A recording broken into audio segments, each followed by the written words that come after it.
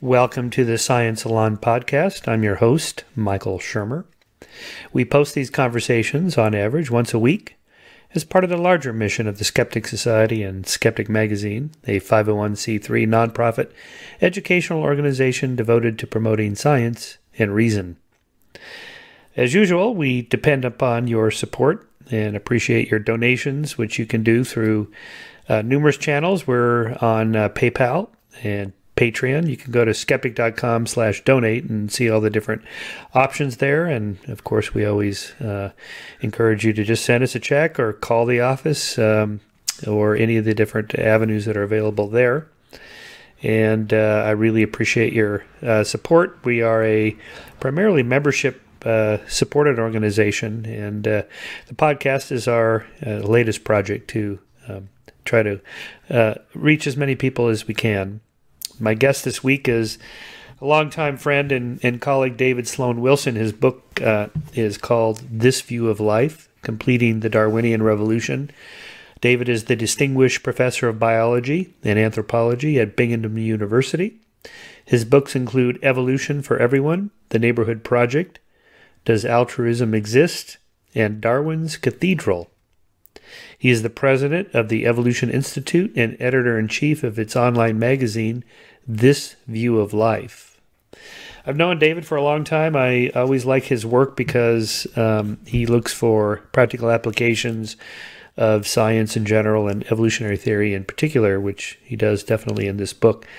Our one beef of contention here that I push back on a little bit is his idea of group selection. Dawkins and Pinker and others are pretty much reject group selection as a factor in evolutionary history. David and the other Wilson, E.O. Wilson, think that group selection is real. So we do get into that a little bit, about 3/4 of the way through the podcast. It's not that important. Personally, I don't have a big dog in that fight, whether group selection is real or not. What do we mean by groups? Seems to be something of some confusion on how the language is used in this debate. Nevertheless, the idea that humans are a social primate species and group membership obviously plays a huge role in our evolutionary past. So we get into that, but much more importantly, his work in terms of applying the ideas behind evolutionary theory to solving social problems, I think is really important. And that's what we mainly focus on with his latest book. So with that, please have a listen to David Sloan Wilson. Okay. David Sloan Wilson, nice to see you. Thanks for coming on the show. Thank you, Michael Shermer. We go back a long way together. We do, yes. Actually, I've been a fan of your work for a long time, particularly because you're interested in the evolutionary origins of religion. And of course, that's one of our bailiwicks. You're here to talk about your new book, This View of Life. As you see, I have a bound galley. We'll be releasing this the week it comes out. Hey, there's the nice, beautiful cover. All right. That looks much better. But before we dive into the book, for people that don't know you and your work, why don't you give us a little capsulated background of how you got into evolutionary biology from wherever you're born and raised and how you ended up down this particular pathway. Okay, I'll make it quick, but my dad was a novelist, a famous one. Sloan Wilson wrote The Man in the Gray Flannel Suit in a Summer Place, so sometimes I think of myself as a novelist trapped inside the body of a scientist. And some people say my science is fiction, so... right. But I love nature, always did, and as soon as I decided, I learned that I could become a scientist who studies nature, in other words, an ecologist, then that's what I wanted to do in my life. And that was at a time when evolutionary thinking was just spreading within biology. So now we think of ecology and evolution and behavior as a single fused field. But that only came together in the 1960s and the 1970s. That's when Dobzhansky wrote Nothing in Biology Makes Sense Except in the Light of Evolution. That's when Ed Wilson wrote Sociobiology. That's when I was a graduate student.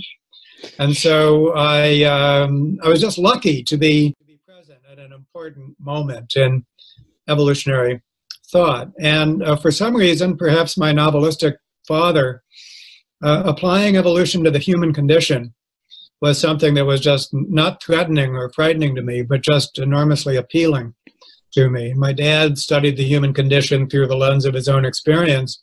I could study the human condition through the lens of evolutionary theory. So you might call me the first post-sociobiology generation. Post. We're past. Yeah. And, this brings to mind a dialogue I've been having with Jordan Peterson, whom I'm sure you're very familiar with, and what he means by the truth value of myths. So your father is a novelist, in a way, is revealing certain truths about human nature through fiction. But his stories aren't true, like a scientist would write nonfiction. But that's not the point, whether the characters are, what is the truth we're talking about when we're talking about literary truths? It's along the lines of what you're talking about here. It's revealing something about human nature. And in a way, I think the novelists, going back to the, say, 18th and 19th century, were way ahead of evolutionary psychologists and sociobiologists. Yeah, well, this plunges us right into topics such as religion and what I like to call meaning systems. A meaning system is something which makes sense of your experience, basically. It's something that takes the information coming in and it results in action going out. And the one thing you can say from an evolutionary perspective about our capacity for culture and our symbolic systems of all sorts is that what evolution does is it creates systems of meaning. And those systems are wise when they cause us to act appropriately. That's very different than their truth content in a scientific sense of a word. Something might or might not be true factually. That's one criterion to judge them on. But what they cause us to do is a second criterion. And so when Peterson talks about the truth value of myth or the truth value of religion or the truth value of a novel, take The Lord of the Rings, for example, a total fantasy, but the idea that power corrupts and absolute power corrupts absolutely is a truth. And it's conveyed through myth. So it's here where we begin to see wisdom in bodies of knowledge that are not necessarily scientifically true. And I think that is an enlightened way to think about non-scientific bodies of knowledge, including religion, fiction, and worldviews of all sorts. You might or might not be religious. You do have a meaning system. And if you don't, then you're just not able to function at all. So I think that these are all deep, deep issues that we've just plunged into at the very beginning of our conversation. Yeah, I think we often confuse or conflate or even collide this idea, say, take the resurrection of Jesus, did it really happen? For many evangelicals, yes, they have to accept that it really happened. There was a man named Jesus, he was crucified, and on the third day he was resurrected to heaven. Okay. Now, someone like Jordan, or perhaps yourself, might say, well, it's true in the sense that it represents suffering, bearing your cross, being strong in the teeth of adversity and hardship of life, that sort of thing. But I get the sense from most evangelicals I talk to, that's not the kind of truth that's not enough for them. They want it to actually really be true, like there really was somebody named Jesus who was crucified and resurrected. That's a kind of an authority, and I think that if you actually look at religious believers, they themselves are diverse. And I think in some cases there is a need for that kind of belief in literal truth. For others, no. I think that they know, and whether they acknowledge it or not, they know that this is basically a great tradition. Its value is in how it organizes community and so on and so forth, but need not be true in the same way that a novel need not be true. You might have a novel that's just like the most important thing in your life. It's your guiding star, right? But it need not be true. And I think, curiously enough, it's often people at the fringe of a religion that need it to be true, in part because they don't have a lot of time to reflect upon it. They might not be very well educated. They need a kind of a short form, which is the gospel truth, right? But the leaders, the ones that spend their lives not just preaching it, but tinkering with it, adjusting it to the situation, they have to know what they're doing at some at some level. And so I think not all cases, but many people that are at the center of the religion are the ones that are most aware that basically this is a human construction, and they're among the ones constructing it. And it's okay, in the same way that a great novelist can be aware of that. And I know a lot of those. I know a lot of those folks that are at the centers of their religion and yet have that awareness. Well, yeah, and they're the ones we're not worried about. Say, when we're concerned about the teaching of evolutionary biology in public schools, and creationists want to have equal time, because they really feel like, at least this small group but vocal group of fundamentalists, that it has to literally be true. I mean, the Earth is really less than 10,000 years old. Therefore, there has to be something wrong with the radiometric dating. And then pretty soon you're down some rabbit hole of how radiometric dating works and why the dates are not accurate or whatever. And I'm guessing you would say they are missing the point of what their religious meaning stories actually, the truth value of them. Yeah, for sure. But I want to make 2 points. First of all, point number one is that you don't want to mess lightly with somebody's meaning system, even if they're just like flagrantly counterfactual. Because after all, this is what's enabling them to function as well or poorly as they do. You don't want to disable it in others, and you don't want others to disable it in you. I'll give you an example. I was in an inner city setting, and there was this wonderful African-American woman who was deeply religious. We were in a church, and I was going on about believing in God and stuff like that. And she brought me up short. She said, "I don't believe in God. I have a relationship with God," she said, towering over me.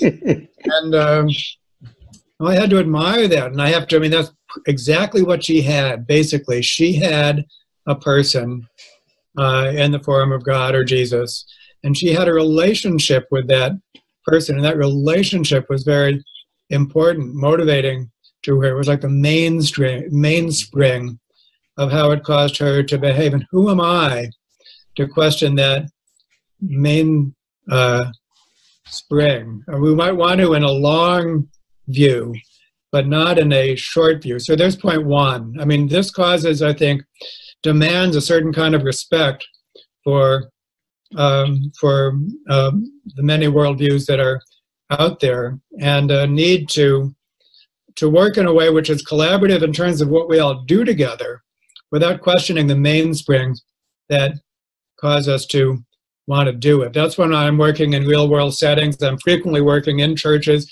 with church people, but we want to do things like, a community garden or an educational program or a city park or something like that. That's what we're trying to do. And as soon as we figure out that we're trustworthy that way, then they're forgiving that I'm an atheist and an evolution. I don't even have to hide it, and they don't have to hide the fact that they're religious.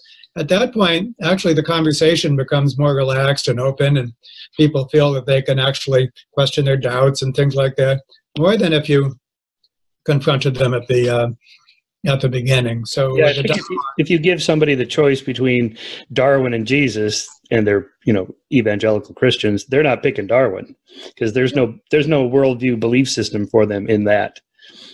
Well, although, I mean, when we get to my book, then I think that actually, really, I mean, the essence of my book is I want evolution to be a meaning system, a worldview, like a religion that way. Although, of course, in this case, it is fully respectful of the facts. So it's an interesting question: is can evolution provide the kind of meaning system which is as powerful in terms of in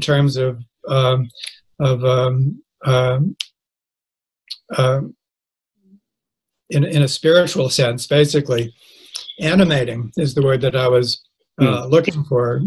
Capable of producing great excitement and energy, morale, you might say, and also informs what we do. So I think in that case, an evolutionary worldview would count as a secular religion, that's something that's been like a holy grail for humanists for a long, long time. You go back to Spencer and Comte and the originators of the Enlightenment and humanism. It was always to form a kind of a religion of man, as they call it. Can we have a way of thinking that actually motivates us and fully respects the facts of the world? That's my goal, along with many other humanists. How do you deal with the lack of the supernatural, the afterlife, the objective outside the system meaning system that religion offers? Well, that leads to my second point, which is that we're being too myopic when we focus on religion and make a big contrast between religion and other meaning systems, which count as non-religious. And I think the real distinction that needs to be made is factual beliefs and counterfactual beliefs, the stuff that's out there versus the stuff that's not out there. And when you ask the deep question, why is it that we're so prone to belief in stuff that's not out there?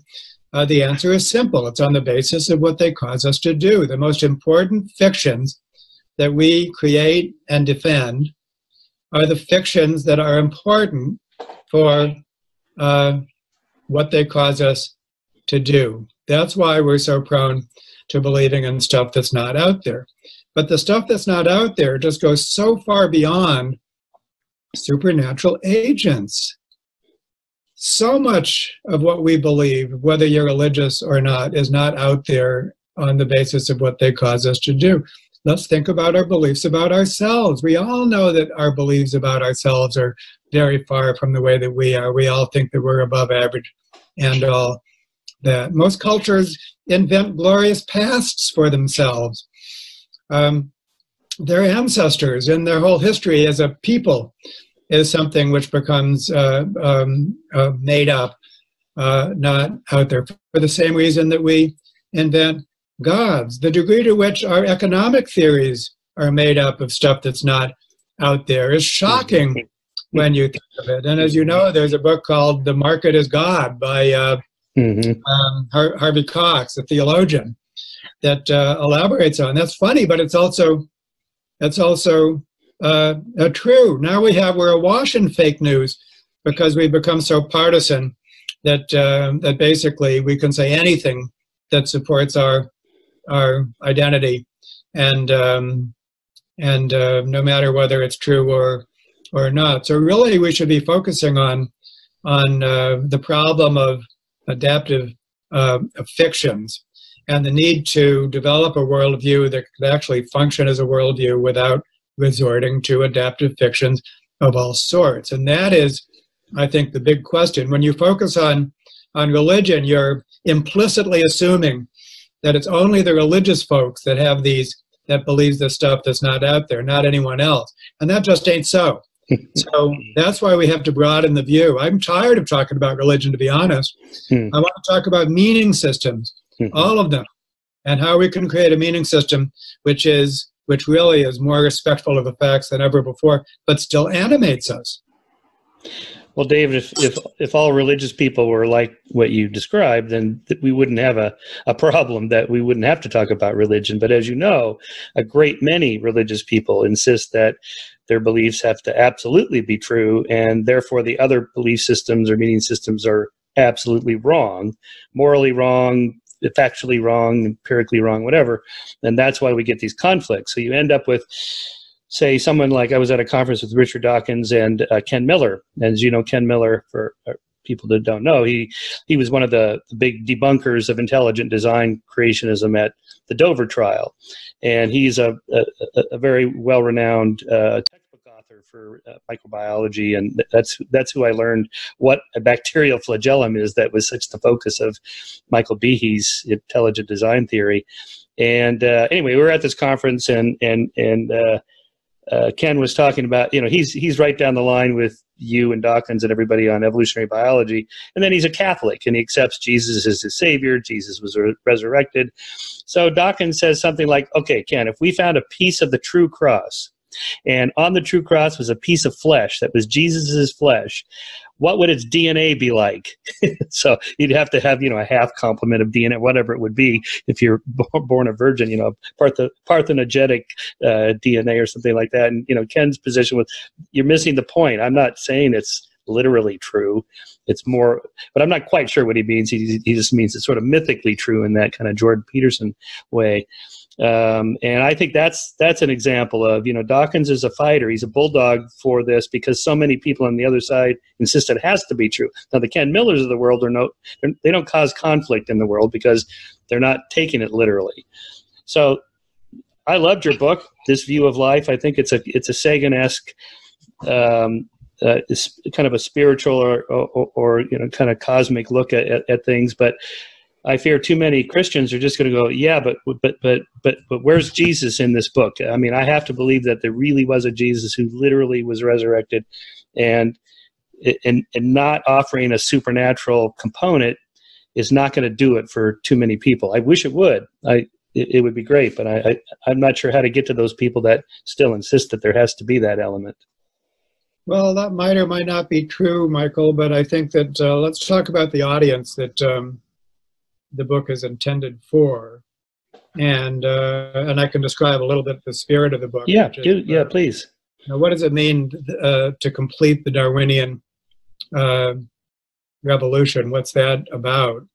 And so basically what I say, the way I begin the book, is that, of course, the Darwinian revolution is sort of complete for biology. That's why Dobzhansky could say nothing in biology makes sense except in the light of evolution 50 years ago, well, 1973, whenever that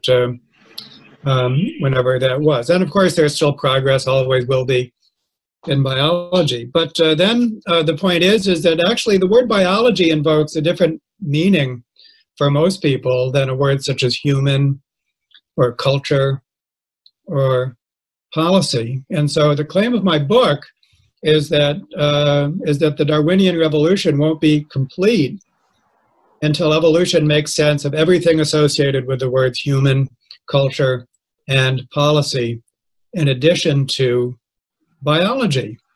And if you look at the people that are actually not there yet, it's not just literal religious believers by any stretch of the imagination, nor is it people that are uncomfortable with the idea of social Darwinism, the idea that Darwin's theory led to all these horrible things, which, by the way, isn't true. We can talk about that. I have a chapter devoted to that, as you know, as well.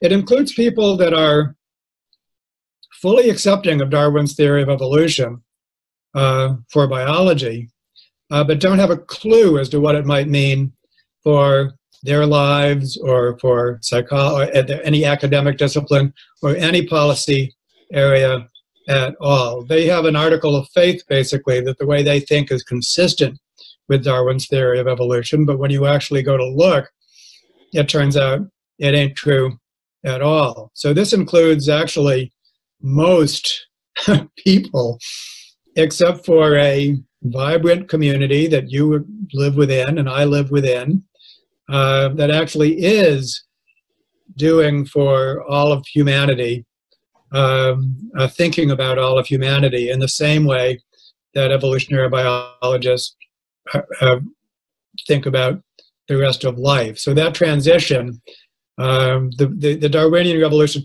has been completed for a sizable community, which is growing fast, but is still a tiny, tiny fraction of the academic community, not to speak of the policy community, not to speak of the great mass of humanity, regardless of whether they regard themselves as religious believers or not. And so if literal religious believers are among the last, then that's okay, because there's so many more people to convert.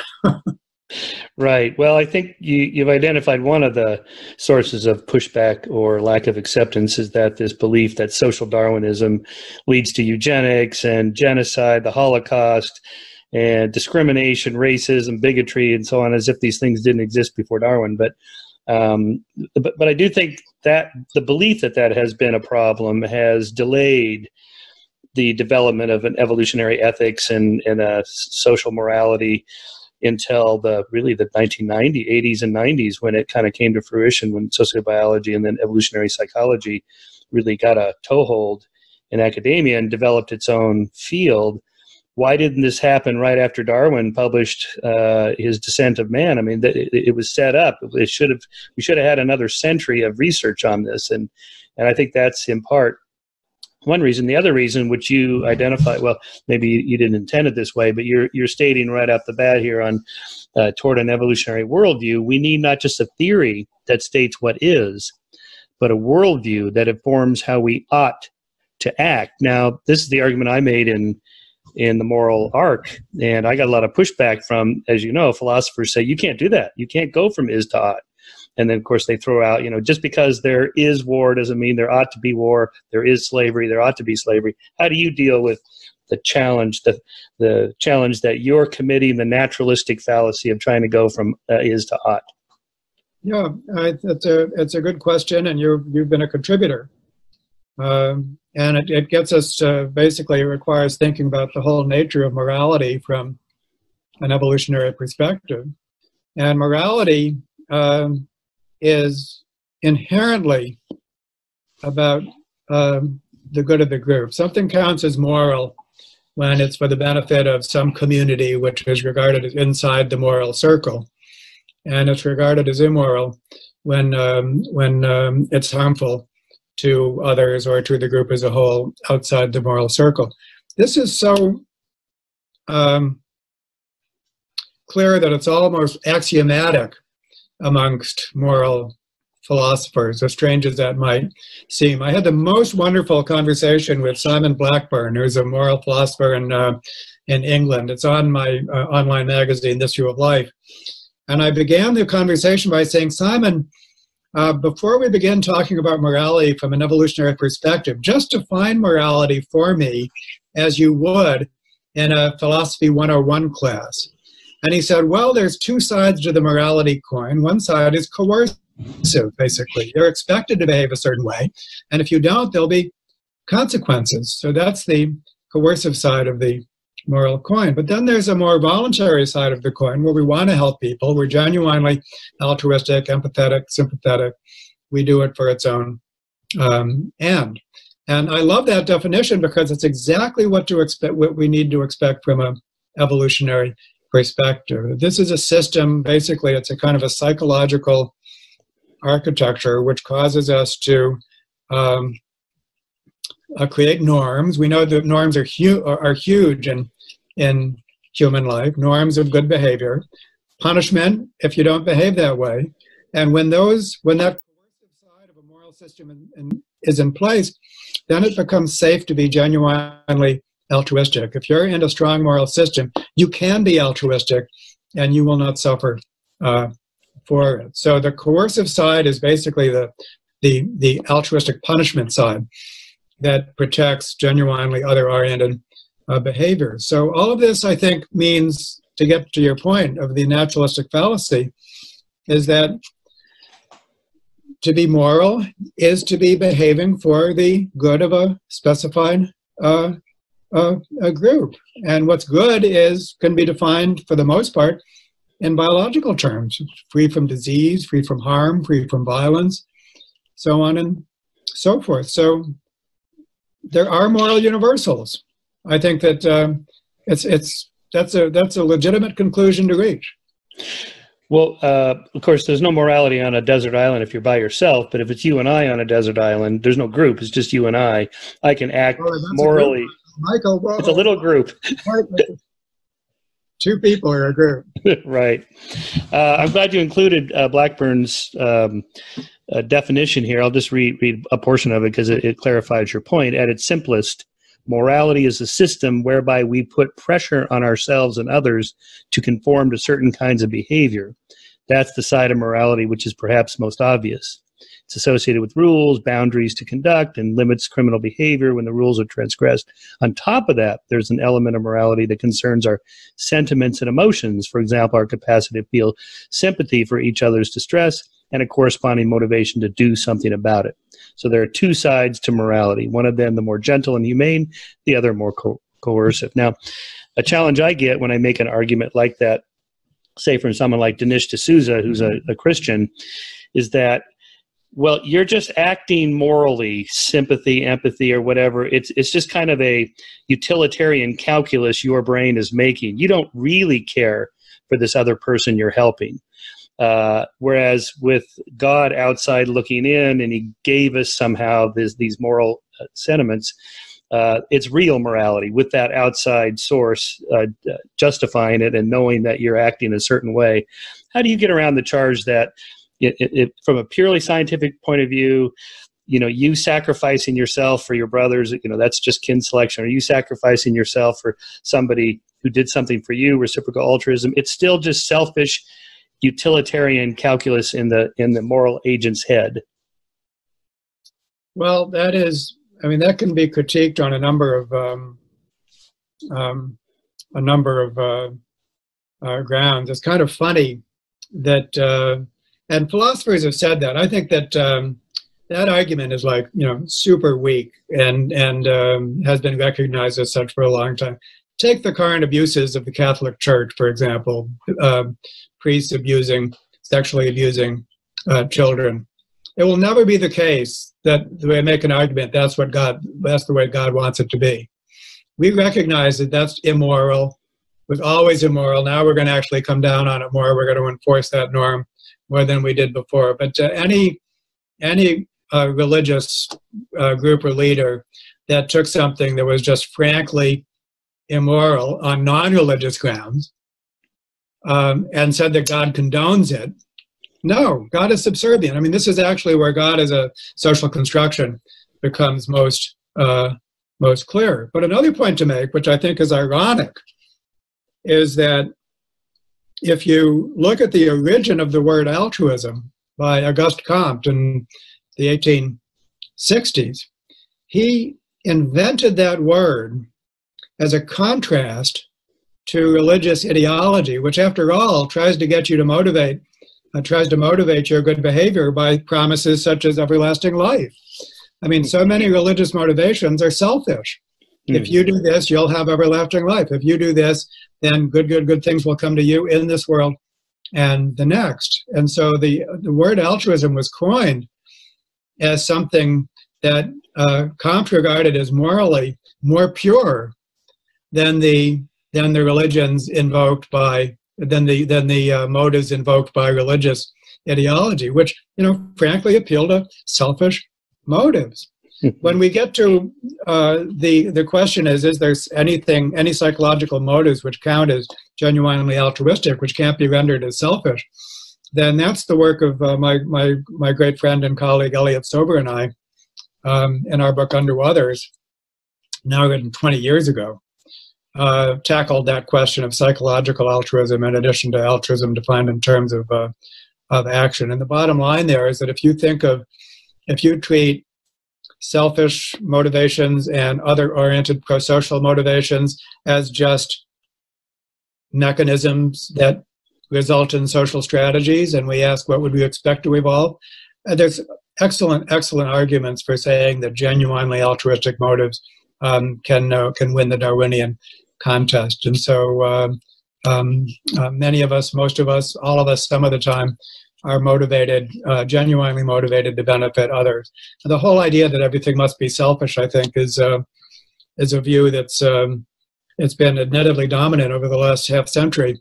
But its time has come. I think that we really are on our way to a more holistic view of groups in general and human social groups. So the way I come at it is that you can't fake being a good moral person who really cares about others when in fact you're just being a utilitarian calculator using people, because in time you'll leak emotions that signal to other moral agents that you're just manipulating them. In other words, the psychopath can get away with it for a while, but they're usually sought out, found out, and then chased out. And so, like, for example, my wife can tell when I've done something nice for her just because I want something, or it's obligatory, like, oh crap, today was Valentine's Day, and I rush out and I get some crappy card. She knows that I don't really feel it, versus I leave her a little note when she didn't expect it and she likes that. just because I feel it. So in other words, we evolved the capacity to detect cheating or, shallowness or not real altruism versus the real kind. Yeah, well, I did part of the work I did when I started to take these ideas and put them in real world settings was I worked with my public school superintendent. We gave a survey that measured prosociality in all of the public school students. And it was a simple survey. It was asked, straightforward questions like, I think it's important to help other people, things like that. You could ask how accurate it is, and we tested how accurate it was. But the point is we got our bell-shaped curve, and then we looked to see what kind of social support they got. So the basic prediction is that someone who behaves altruistically, someone who just gives, they can succeed to the extent that they surround themselves with other givers. So they're not greedy, they're not trying to get, but if they're surrounded by other givers, then that's what can keep highly prosocial people in the game, basically. So you need to have a correlation between how prosocial you are and how prosocial your social environment is. And all theories of social evolution are based on that. Kin selection, reciprocity, group selection, they all work when they do by those who give also get, matching the givers with each other, clustering the givers. And in our study in the city of Binghamton, we demonstrated an amazingly high correlation between giving at the individual level and getting at the social level. Those who did give got from their families, from their neighborhoods, from their churches, from their schools, from their extracurricular activities. There was a correlation of like 0.7 between what you give and what you got. And I'm reminded of the great book by Adam Grant. You probably know about it, Give and Take. Do you know that book? Mm-hmm. So it's about the business world, and he identifies 3 social strategies. The givers, they give. The takers, they take. The matchers, they only give when they know that they're going to get in return. And Adam asks, who do you think does best in the business world? And the surprising answer is the givers do both the best and the worst. And when they surround themselves with other givers, it's spectacular. But when they get surrounded by takers, then they become chumps and doormats. And he illustrates that with many, many examples from the business world. So at the end of the day, it's easy to explain how giving, prosociality, doing things for others and for your group can be maintained in a Darwinian world, but special conditions are required. And when those conditions aren't met, then the takers take over. Then things fall apart. Then we live in a dysfunctional world. And so what this means is it becomes a blueprint or a compass, you might say. We know what to do in order to make the world a better place. But it requires managing cultural evolutionary processes. So again and again in my book, I say that left unmanaged, evolution takes us where we don't want to go. It results in evolution. Cultural evolution will always be taking place, and also personal evolution will be taking place. But left unmanaged, it will result in outcomes which are not aligned with our normative goals. So the whole challenge is to create social environments that align evolutionary forces with our normative goals. It seems to me that, take something like Dawkins' famous line from The Selfish Gene that I forget the exact wording, but basically we're always combating against our genes. But it seems to me that I'm better off if I act not so selfishly in certain circumstances, and if we can change the norms of the group, say the problem of the commons that you discuss in this view of life, we're all better off. I guess what we're combating is that I don't personally act selfishly and you do too, but you and I just simply agree we're not going to do that, we're going to do this over here, and we each make a little sacrifice, but in the long run we're better off. That just seems like another strategy for survival that seems just as real, as part of our human nature as the selfish component of our genetic propensities. Well, I think one reason why the concept of a selfish gene has such intuitive appeal for some people is that it can take cooperative behaviors and make them seem selfish. So the selfish gene, the way it succeeds is by cooperating with other genes. And Dawkins famously said that he could have titled his book The Cooperative Gene. Except for cancer and meiotic drive and stuff like that, I mean, most genes are selfish by being cooperative. And it's always the case that if something evolves, then it is more fit than what didn't evolve, all things considered. So anything that evolves is selfish as far as its lower level units are concerned, but that makes it so general that it becomes empty. So if you're selfish, if you exploit members of your group some of the time, and at other times you're selfish by cooperating with other members of your group, then it's just like everything's selfish. And how are we going to distinguish between competition and cooperation? So it's the case that, and the reason that's intuitive is because it's easy, and many people do it, is that they see everything through the lens of their own self-interest. And so the way they justify cooperation for themselves is to say that if I cooperate, or if we do this, if we create this norm, then I'm going to benefit along with everyone else, and so therefore I'll do it.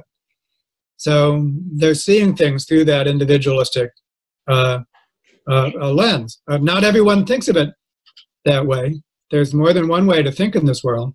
But I think the important question to ask is where are the fitness differences? Are you benefiting yourself at the expense of members of your group, or by cooperating with members of your group? That's the real question that we need to address. Yeah, and you have a long section, as I mentioned, on the problem, the tragedy of the commons. Maybe walk us through that for people that are not familiar with it, and how in the real world these kinds of problems are solved. Yeah, so thank you for pointing to that part of the book. It's based on the work of Elinor Ostrom, who is well known to some people, but not others. I'm betting 80% of your listeners have not heard of her, even though she won the Nobel Prize. Mm-hmm. And when she did win the Nobel Prize in economics, 80% of economists hadn't heard of her. So much to say about that. But I think most people know about the tragedy of the commons, the idea that if everyone is drawing upon a common resource, then there's a temptation to take more than your share, and that results in the overexploitation of the resource. And the received wisdom was that tragedy will always occur unless you can privatize the resource or impose some kind of top-down regulation. And what Ostrom showed by actually studying common pool resource groups was that some of them, not all, were able to successfully manage their resources on their own, but only if they possess certain, what she called core design principles. So here we go again, with special conditions are required. And I'll list these in just a minute. What I did with Lynn, I was honored to collaborate with her for 3 years before her death, was we generalized together the core design principles to show that they follow very fundamentally from an evolutionary perspective. And for that reason, they apply not only to common pool resource groups, but to all groups. And so that chapter of my book is titled, What All Groups Need. And so here are the core design principles. I'm going to race through them, and then I'm going to make a point about how these make sense from a evolutionary perspective. So think about the groups in your life out there in internet land.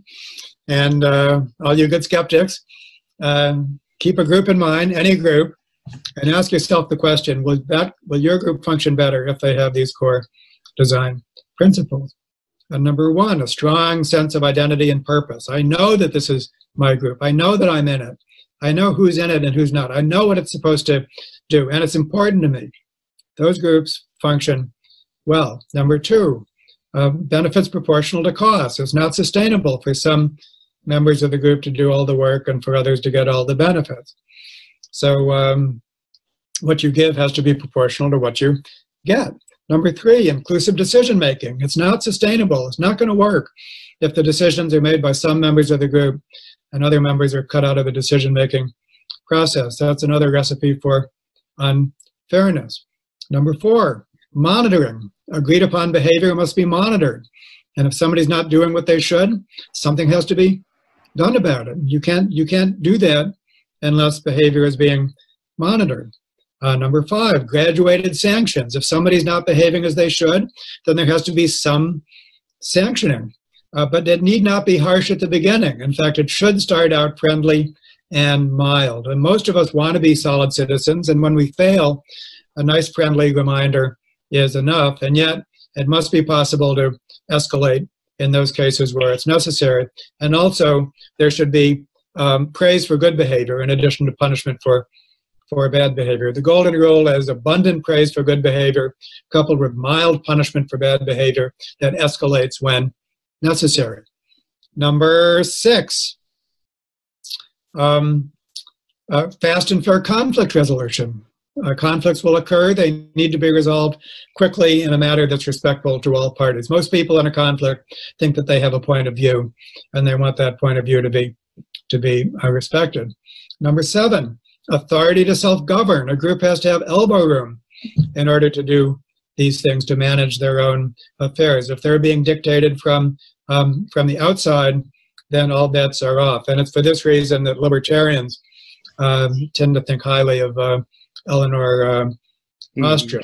Number 8, appropriate relations with other groups. And those relations must embody the same design principles. So this is an important point because it means that the core design principles are scale independent. They're needed for relations among groups just as much as for relations within groups. So there they are. Much to say about them. I'm keeping it brief. But from an evolutionary perspective, we can see that when you think that there's 2 ways to succeed, number 1, at the expense of your group, and number 2, as a team player, then in a group where the core design principles are strongly implemented, it's really hard to benefit at the expense of others within the same group. Basically, the potential for disruptive self-serving behaviors has been suppressed.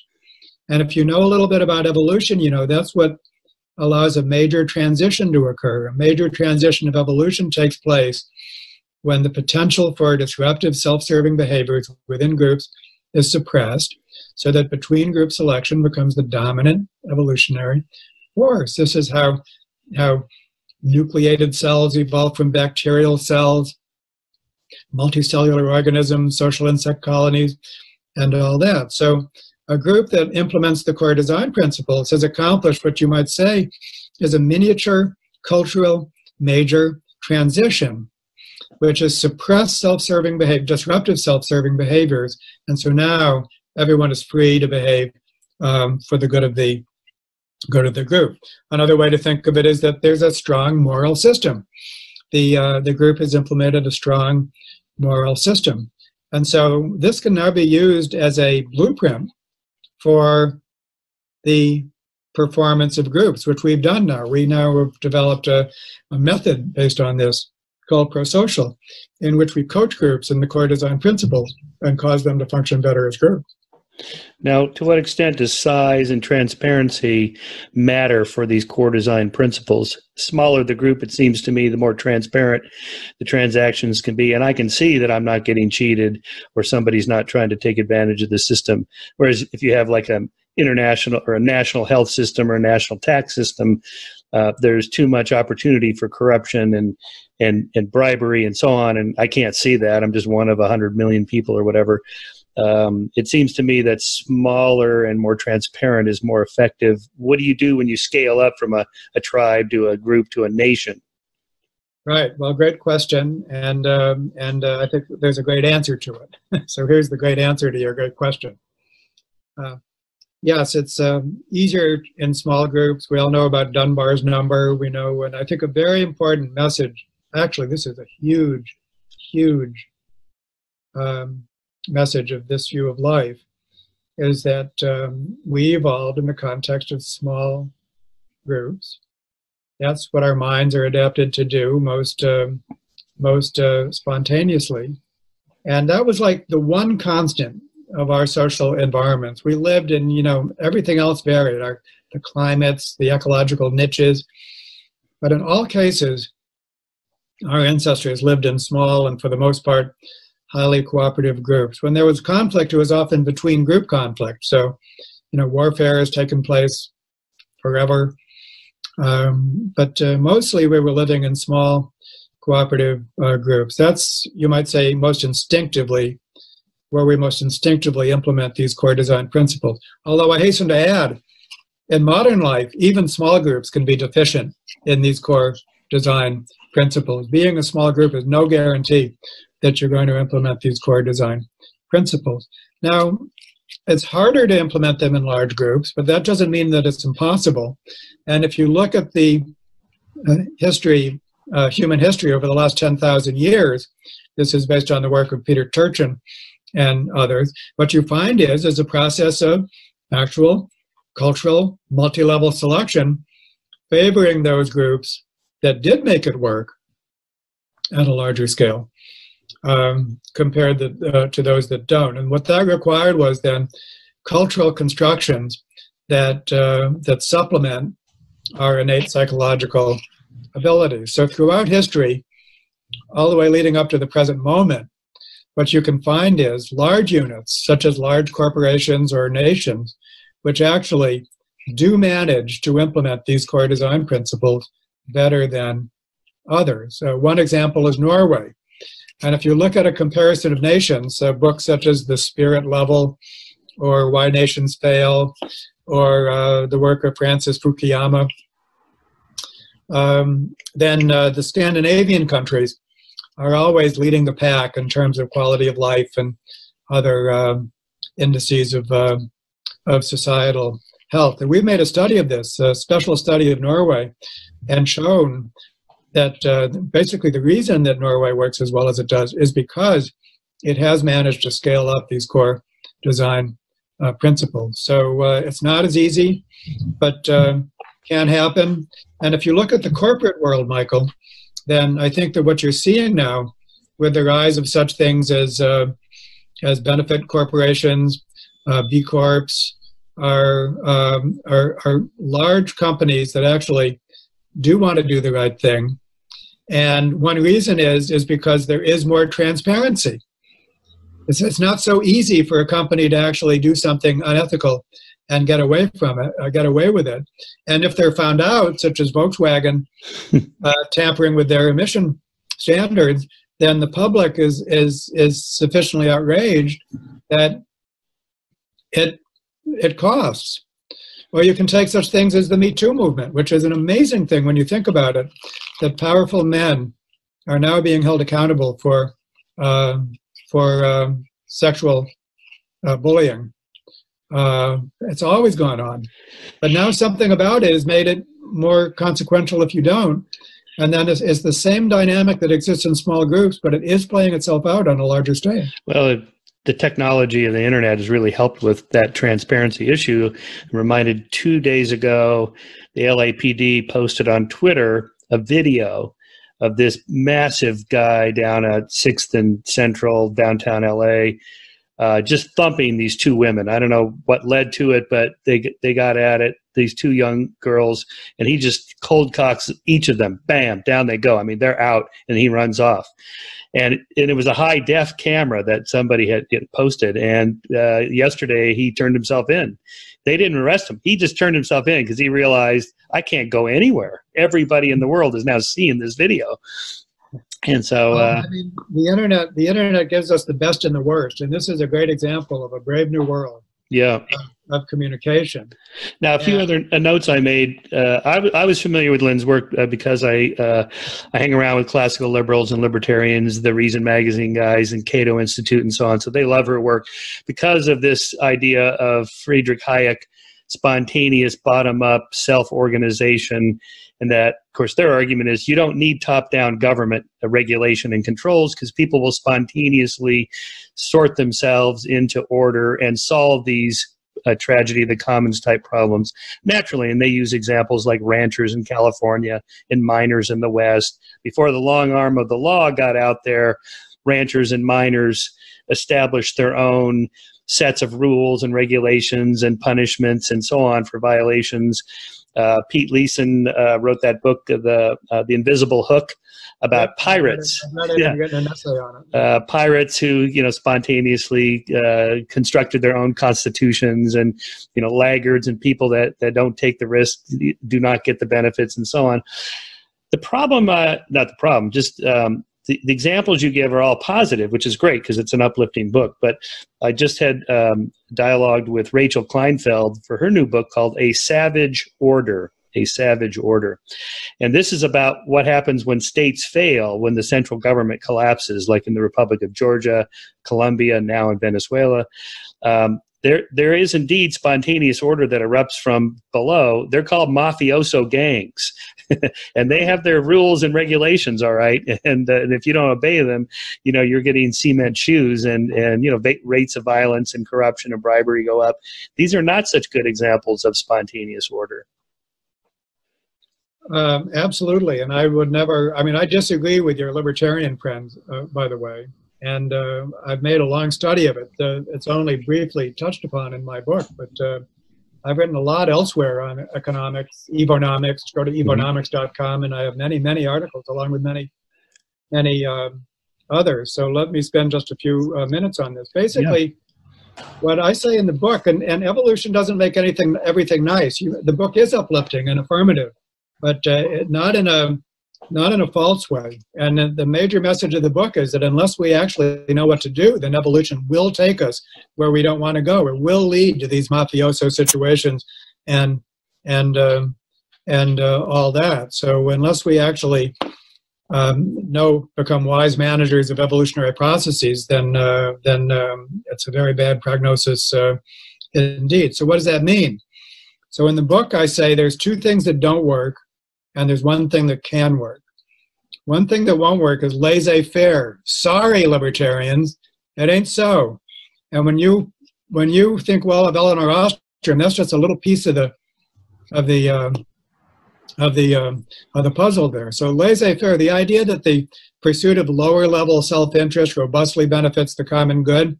If multi-level selection tells us anything, is that that's not true. Selection at a given level, adaptation at a given level requires selection at that level. So laissez-faire, absolutely not. The other thing that doesn't work is centralized planning. That doesn't work because systems are too complex for any group of experts to know what to do and to implement it. So the two major policy paradigms of laissez-faire and centralized planning, neither one can work. What can work, and that is a managed process of cultural evolution, basically. We're dealing with very complex systems. We have to have the welfare of the whole system in mind. That's absolutely critical. And then we have to implement our strategies in a way that's cautious and experimental. And basically what we're doing is we're employing variation and selection and retention procedures. And there's good examples of this. I provide 3 examples in my book. This actually has arisen. In fact, it's the only thing that ever has worked. Are people that have a systemic goal in mind. They're experimental in their approach. And that's the only thing that can work and that we have to refine. Well, you mean you need some central control. You need some top-down regulation of, say, an industry, a coal industry or the nuclear industry. In this case, the most famous example, the financial industry. Like in sports, even if most of the athletes don't want to cheat, if you think that everybody else is doing it, like the problem in my sport of doping and cycling, then everybody's doping, even if most of them don't want to. They all really kind of want a central authority to come down and say, you're not doing this anymore, and here's how we're going to stop it. Totally. One of the things I say in the book is forget about regulation the way economists talk about it. Think about regulations the way biologists talk about it. Think of all the processes that have to be regulated for a organism. And what sports competition is not refereed, for heaven's sakes? Give me a break. Yeah, in fact, when they're not regulated properly, like when they didn't call the pass interference on the Rams against the New Orleans Saints, look what happened. Everybody wants more regulation. Yeah, it's. It's so. It's so obvious in retrospect. A major theme of my book, as you know, is that the theory decides what you can observe. Nothing makes sense all by itself. It's always against the background of other beliefs. This brings us back to meaning systems. And so to adopt an evolutionary worldview literally gives you a new common sense. It causes you to see things and for things to make sense that were invisible before or that seemed wrong before. And so that brings us back to the idea of evolution as not just a theory that tells us what is, but a worldview that tells us what we ought to do about such things as raising our children, our individual mental and physical health, and our groups of all sorts and our large-scale societies. So really the most important thing to do is to see the world through this new, for many people, new lens. And at that point, then, along with Thomas Huxley, we can say, how stupid of us not to have thought of that. That's a great, and you ended the book with that. I absolutely love that ending. So a few other thoughts I had when I was reading the book. Again, it's uplifting that groups can be very powerful in a positive way. But I also brought to mind Paul Bloom's book Against Empathy, where he makes the point that if anything, super groupishness, where there's an increase in empathy within the group, can make you very xenophobic and tribal against other groups. And now, since he wrote that book, we have Trump and the rise of nationalism and populism and this kind of conflict between groups. Like we have to have a trade war so that we have a favorable balance of trade against those Chinese because they're ripping us off. That does seem to be kind of a dark side of groupishness. Nationalism in particular. Of course. And if I can just say, one reason why I like to go beyond debates about religion is that when the focus becomes religion, then it almost seems as if like religious groups are the only ones that engage in between group conflict, which of course is not true. So there's a dark side to groupishness. But if you look, first as a biologist, ask the question, what are all the different relationships among species? And they span the range from highly negative, predation, parasitism, competition, to highly positive, mutualism, species that can't get along without other species.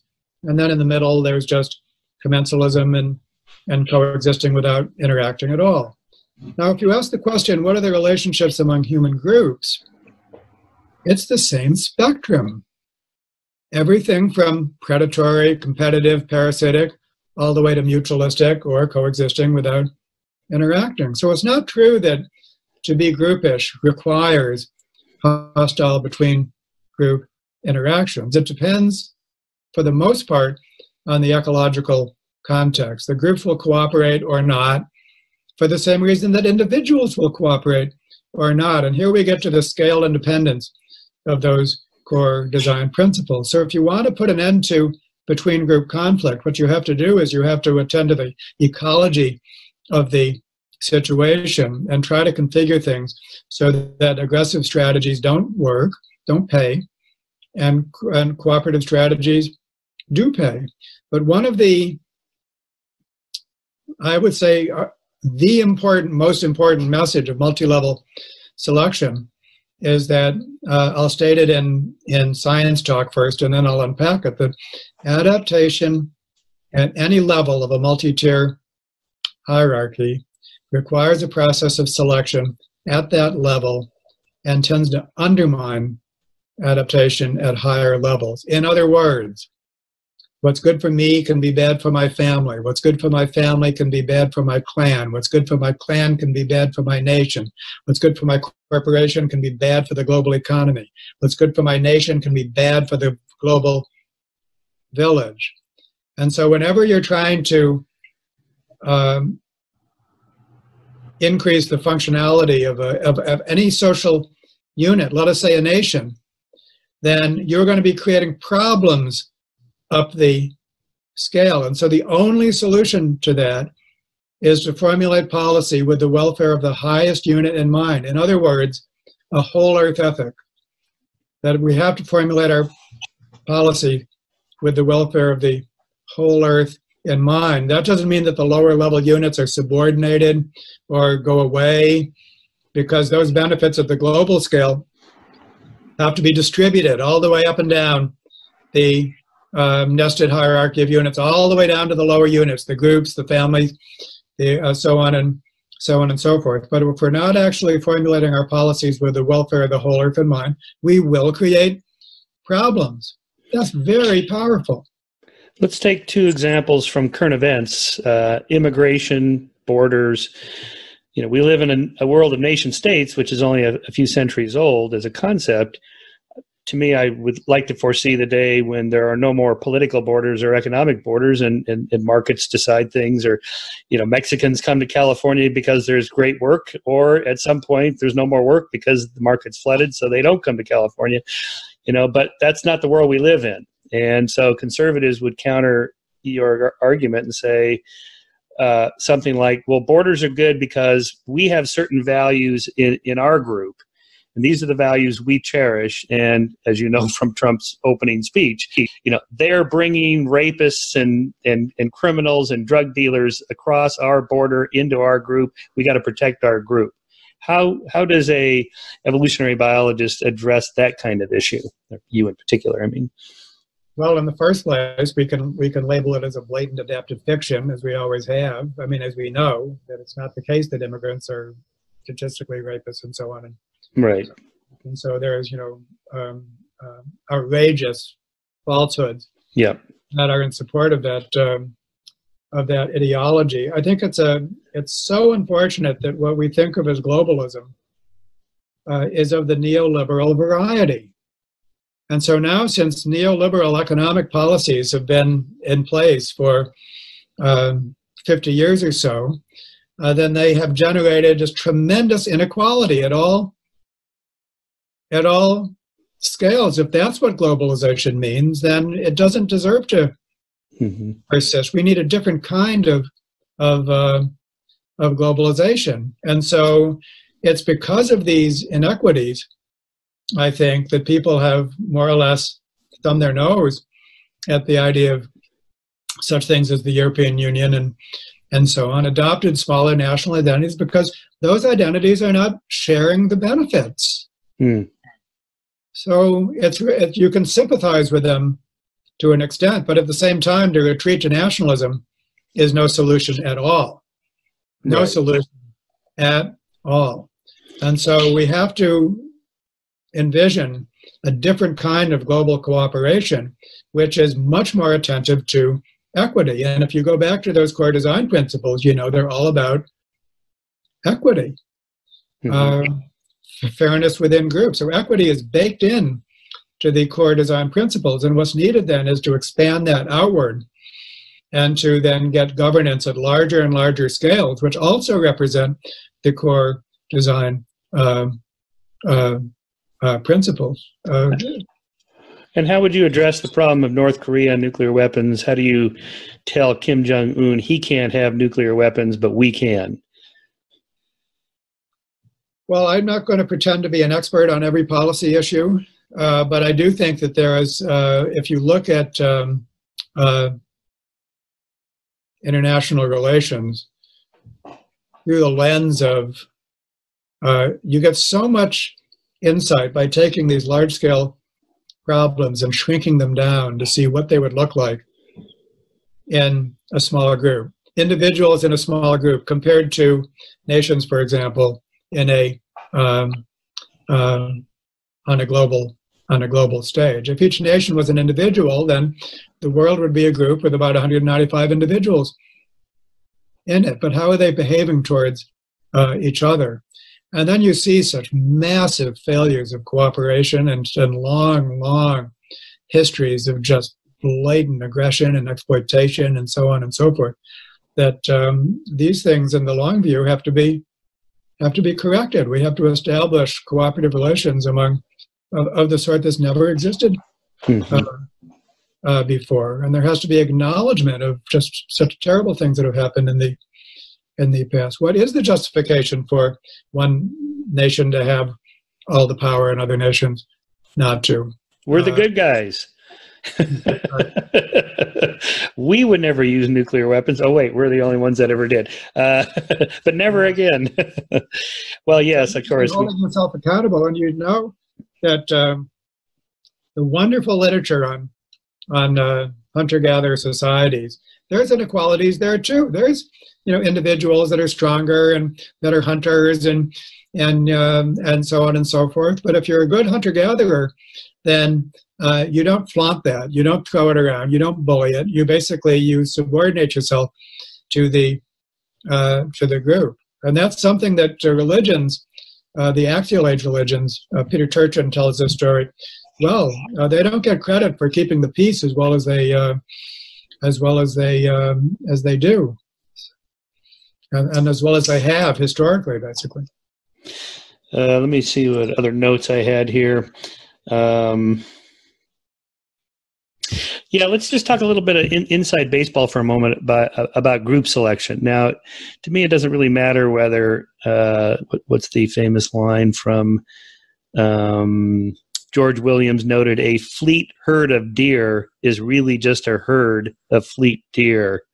Now, I don't really care what words how we describe a group, but here I'm reading now Steve Pinker's critique of group selection, which he rejects. As you know, most evolutionary biologists have rejected group selection, but now it's made something of a comeback in the last 20 years or so, thanks in part to your and Elliot Sober's work, and now Ed Wilson.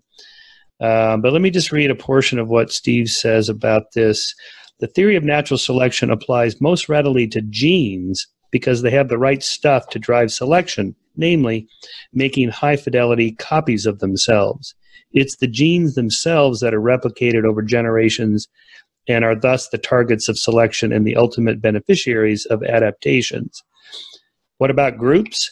Natural selection could legitimately apply to groups if they met certain conditions.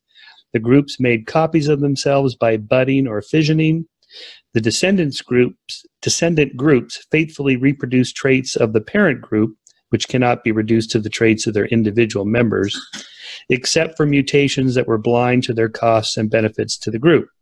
And groups competed with one another for representation in a meta-population of groups. So maybe address that critique. In what way is a tribe or a nation or a religion or whatever a group in the same way a selective mechanism like a gene is? Right. I respect my colleague Steve Pinker in some ways, especially at the things he's been trained to do, but reading that essay and that statement is like listening to Rip Van Winkle wake up after decades of things that he's not familiar with. So what he's saying there is a very familiar argument to selfish gene fans. Basically, genes are replicators, and genes are the only replicators. But the thing that must know about selfish gene theory is that it has two concepts: the replicators and vehicles. Vehicles. Individuals aren't replicators, but they are vehicles. Mm-hmm. And so when it comes to explaining why individuals are the functionally organized unit, it's not based on the fact that they're replicators, it's based on the fact that they're vehicles. If we want to ask the same question about groups, we have to ask, in some sense, can groups be vehicles in the same way that individuals are? That's the question you need to ask. Mm-hmm. And so when Dawkins originally, and Steve Pinker, waking up, Rip Van Winkle-like, says it's all about replicators, he's not even identifying the concept that's required in order to ask the question. It's a vehicle question, Steve. It's a vehicle question. At least get that far, will you? Now, I'll calm down. And it's at this point that here's another way to get at the question. That goes all the way back to Darwin. So Originally, Darwin thought that his theory could explain all aspects of design that had been attributed to a creator. But gradually he realized that actually that wasn't the case, and that all of the traits associated with prosociality, social adaptations, everything that's associated with human morality, altruism, bravery, loyalty, honesty, all of these things are actually disadvantageous, selectively disadvantageous compared to more selfish traits within the same group. All of these virtuous traits are vulnerable to more self-serving traits. And so he was faced with the question, how can these virtuous traits evolve? And group selection is what he had to add to his theory of natural selection in order to explain these traits, which are selectively disadvantageous within each and every group. Now, when we go to a modern context, and it doesn't matter what the name of the theory is, call it kin selection, selfish gene theory, group selection, it does not matter. Evolutionary game theory, take the trait that it is identified as cooperative or altruistic or prosocial. Identify the group in which social interactions occur.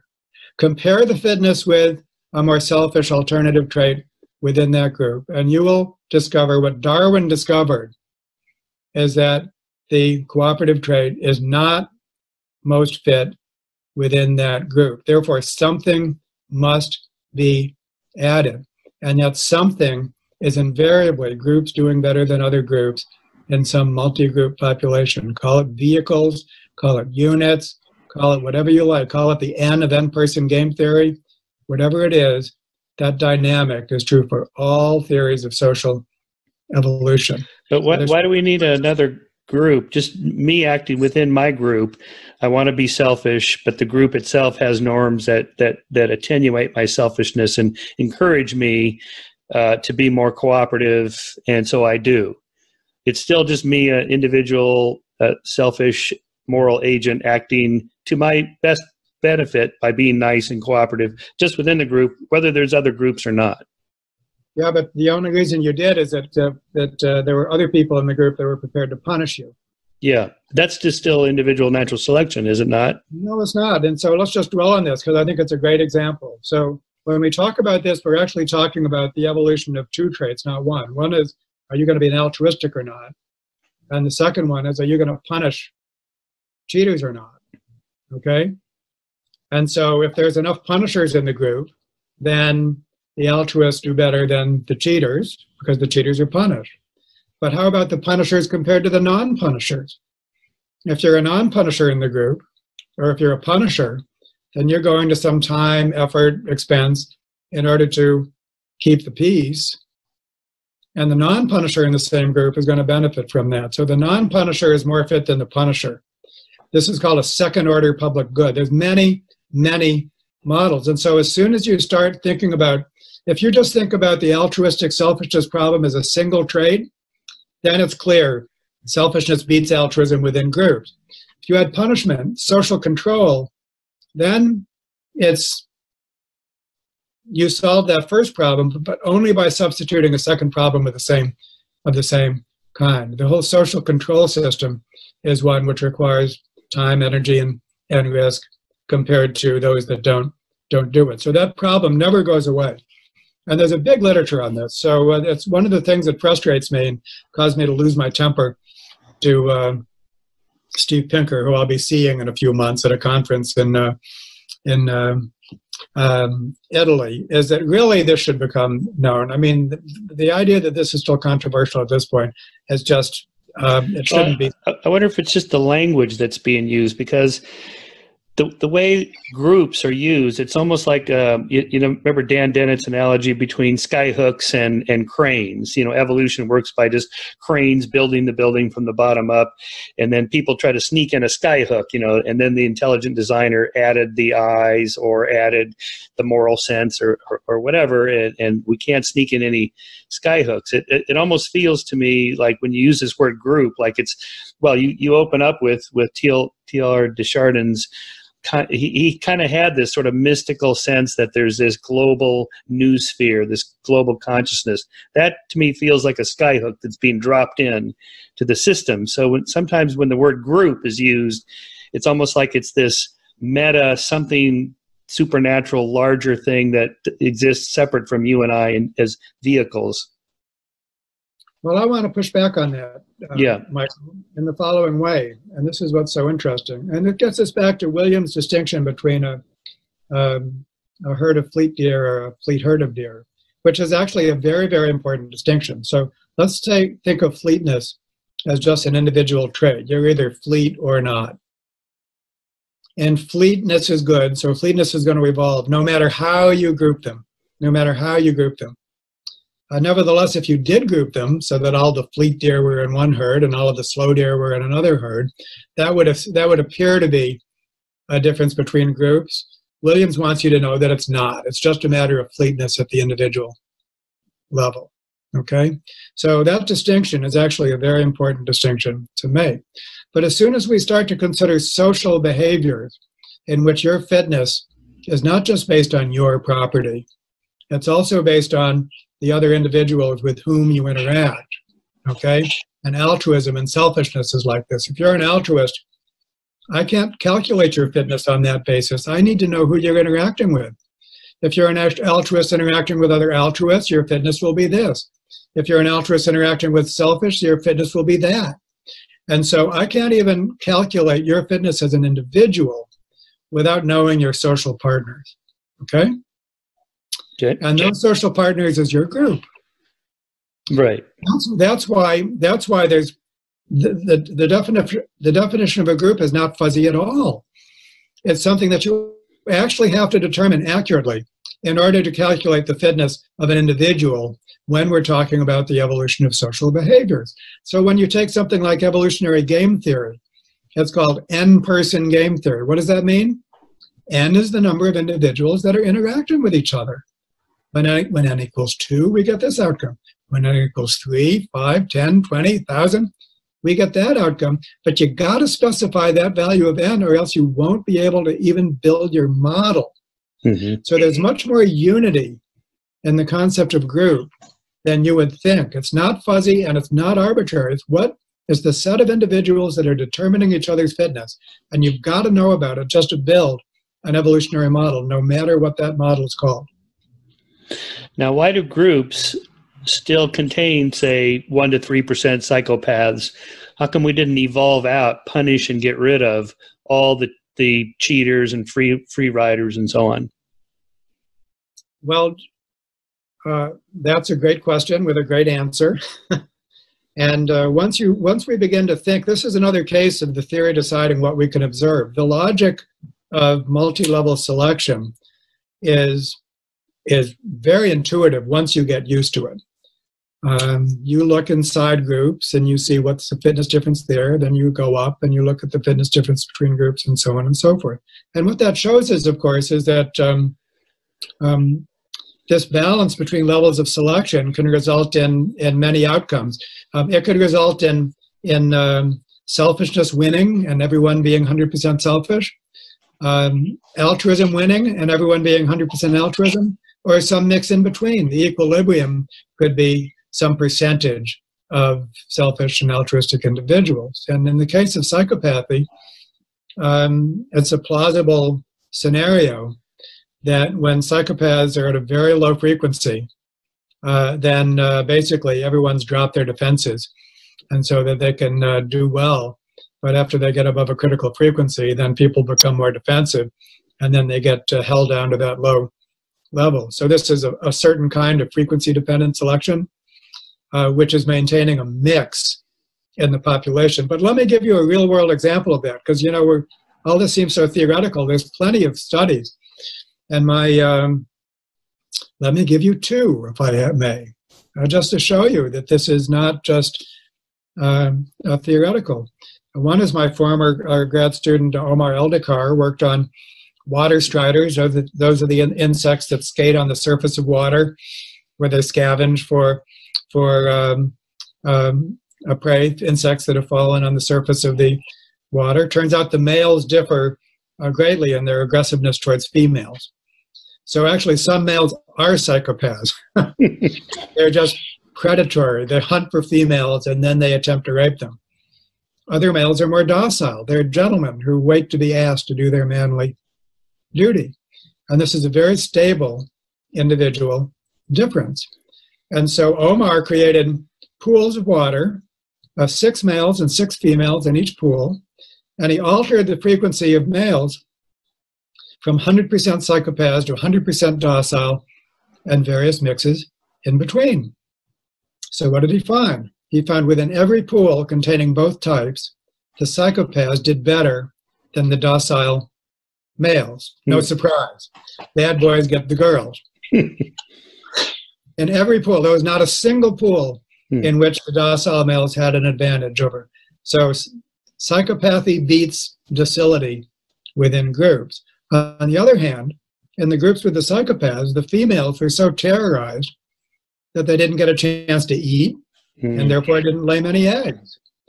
And so the groups with the docile males had 2 to 3 times more eggs laid than in the groups with the psychopathic males. So now altruistic groups beat selfish groups. So now an interesting question is, what generates variation among groups? You have to have variation among groups. He created that variation in that experiment, but what creates variation in nature? And so he did a second experiment in which he interconnected the groups. So now all the insects were capable to come and go in those groups however they wanted. And so what happens is females enter a pool where there's a psychopath. Guess what? She leaves as soon as she possibly can. Now, the psychopath is free to follow. Everyone can move. But when the whole thing settles down and equilibrates, there's an impressive degree of clustering of the females around the docile males. And so it's movement, conditional movement, that's generating the variation among groups. It's not kin selection. These individuals are not genealogically related to each other. It's a form of partner choice, basically. So there is a real-world example of, and it results in a mix, basically, a mix of individuals, not just one or the other. I could give other examples, but that one's probably good enough to show you that this actually does take place in nature. Well, let's apply it to humans and see if you'd care to weigh in on the gender differences debate and masculinity versus toxic masculinity, and to what extent men should be, men's men, Jordan Peterson, get your life in order and grow a spine and stand up for yourself, and versus what we clearly have recognized through the Me Too movement, there are toxic males. There are males that are just badass, really asshole jerks, psychopaths or whatever. There's toxic females too. When we talk about toxic people, yes, that's right. There are toxic people. Well, it's interesting, the broader perspective here, just to kind of pull back, since we've been going over an hour and a half here on your book, that it seems to me evolutionary psychology and the approach you take in this book is a pretty gentle, positive one. But evolutionary psych, as you know, and sociobiology as well, has got a bad rap on both the left and the right. It seems like you have cognitive creationists on the left and regular creationists on the right, and this fear of genetic determinism and the idea that men and women could be biologically different implies that that any kind of differences in the corporate world are just genetic, and it's always going to be that way. You sort of see why this kind of thinking makes people nervous. Make the case for this view of life as not being of that sort. Well, I think we need to be mindful of the science is becoming a basis of authority for maintaining meaning systems in a way that departs from factual reality in its own way. And you only have to go back, so far to the Victorian age, for example, or actually much sooner than that, before we see beliefs that were said to be supported by science.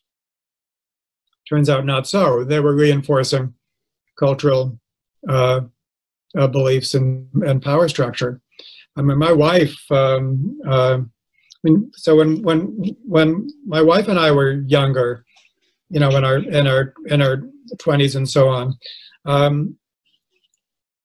the belief was that women's bodies were too frail to run marathons. Women were not allowed to run marathons because it was said that their bodies would fall apart. And that was said to be received scientific wisdom. The idea that women are mentally inferior, so on and so forth, all scientifically validated, or so it seemed. And I think that nobody, including scientists, gets away from this tendency, because it is the way our minds are constructed, to assemble beliefs that reinforce the way we think that we should be acting. And so we need to be vigilant against sort of stealth religions, as I call them. There are no gods anywhere, no supernatural agents. And we've restricted ourselves to what seem to be the facts of the world, but we're building them into structures that actually privilege us, or so on. So a lot of vigilance is called for. And so it's against that background that I think that we have some of the problems that we're talking about on both the left and the right. So I think there's versions of VP that are biased in that way, and versions of postmodernism and social constructivism that are biased the other way. It's a tough thing to negotiate. We do the best we can, and I think scientists are not immune from that. It's not. They don't leave that. So what is your opinion on this, the current one that, say, James Damore got fired from Google for saying that the reason there aren't more female programmers is not because there's institutional bias at the company Google Alphabet, but in fact, women don't like to program because it's more of a guy thing. It's a thing to do, and boys just naturally, because of testosterone or whatever, gravitate toward things, and girls gravitate toward people. So you have more medical doctors and psychologists and teachers that are women, but you get more techie jobs that are populated by men. Is that going to be one of these things that ends up being a complete myth that gets, in 25 years, we're going to look back at this and go, oh my God, look, the equivalent of women can't run marathons? Or might this be one that holds up? It could be. I mean, one thing to say is that it's a theoretical possibility. It's not absurd. There's a rationale behind it. And so it should be something that you're allowed to say, and that it's, certainly you should be allowed to do theoretical, scientific inquiry on it. And yet we should also be mindful of the consequences of accepting it too early, especially given the history of exclusion and so on and so forth. And we do have examples. I mean, much the same thing could be said for musical ability. And we do have these great examples that as soon as they held auditions up behind screens, and they took care, for example, they even had to take their shoes off, because if you heard the clickety-click of high heels, then your implicit bias would kick in. We do have good examples like that. I don't think anyone could have predicted that currently how well women are doing compared to men in college. I mean, really. Right. And now it's the men that are struggling. Right. And so on and so forth. I think that the challenge is that when we look at the way we think about maleness and femaleness, there is a huge biological component, and there's a huge socially constructed component, and we have to hold both of those in our heads. That's what's so hard to do, is people tend to gravitate and choose one or the other. And let me just give you an example. It was impactful for me. It was an essay called A Punk Song. I don't remember the author, but he was a pacifist who went to jail for principled reasons. And he got turned out as a punk, which means that basically his choice was to be either gang raped all the time or to come under the protection of a strong man in prison. And this was not a matter of homosexuality. That's one of the things you learn, and one of the things he said, and this has been true throughout history. is that homosexuality, for example, in Greek times or Roman time, was all about power. Who has the power to penetrate anybody? Not about gender. So these men in prison, the tough ones, basically they take on other men as their mates because it's what's available. When they go on the outside, they'll resume their heterosexual lives, or maybe a mix of both. But anyhow, this poor man became a punk and developed the traits that we associate with femininity. And why is that? It's because he was powerless. And the only way he could actually get his way were through these other wiles, which we recognize as feminine. So when feminists say it's all about power, well, it's not all about power, but a hell of a lot about power. And another fascinating point to make, Michael, and I don't think people appreciate this well, but maybe we should end on this point because we'll go on forever if we don't. But you know, as a biologist, that a trait is conservative if all of the species in a lineage have the same trait. And a trait is labile when it varies among species that are closely related to each other. And against that background, if you look at social systems and sexual differences in the great apes, it is incredibly labile. I mean, it's everything from monogamy to harems, to chimps, which is sort of a male-dominated society, to bonobos, which is a female-dominated society. This is telling you that the fact that you're a great ape isn't saying anything about your sexual and social system. It's so flexible that when a new way to do things became advantageous, then that's what happened, and then genetic evolution followed suit. So that means that nothing is set in stone.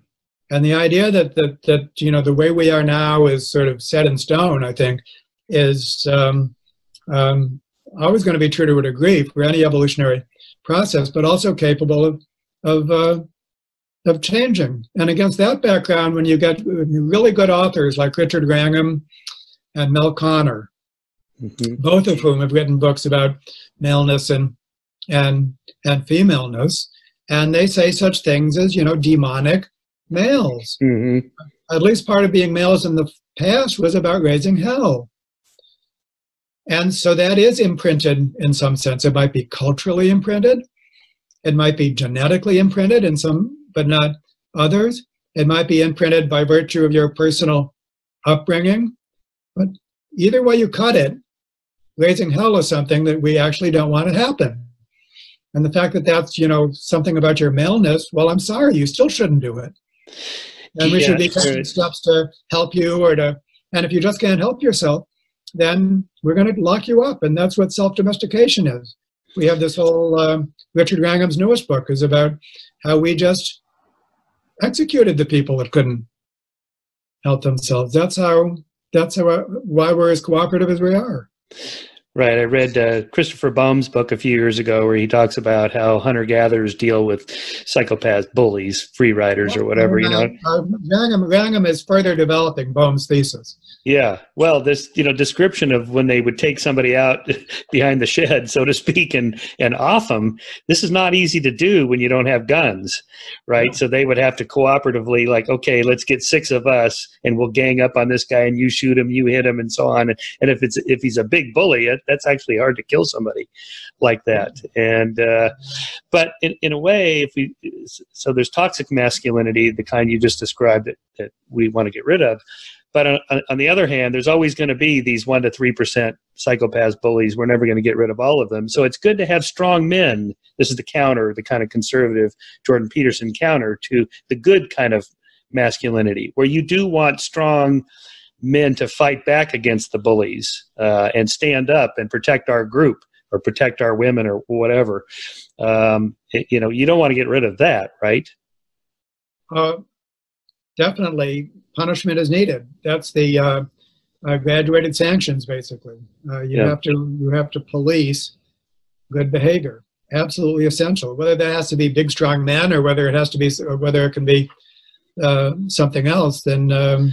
Well, as we've seen in the Me Too movement, there's plenty of women that are very strong and willing to stand up, particularly if they have the backing of other women or society. Or now really what we're seeing, I think, is society coming around to saying, yes, stand up and organize and fight back, and let's call out these, the CEOs and the Hollywood directors that have been getting away with this.